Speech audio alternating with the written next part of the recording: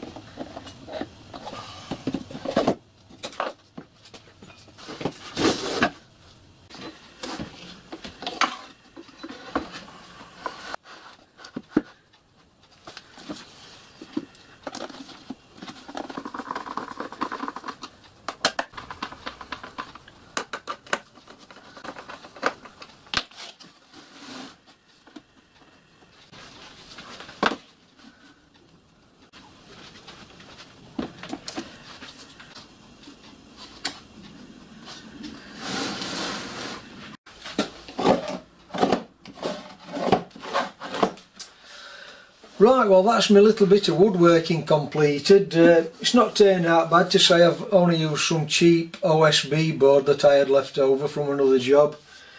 I've just got to put either a coat of paint, a coat of wood stain or a coat of varnish on it. I've not decided yet.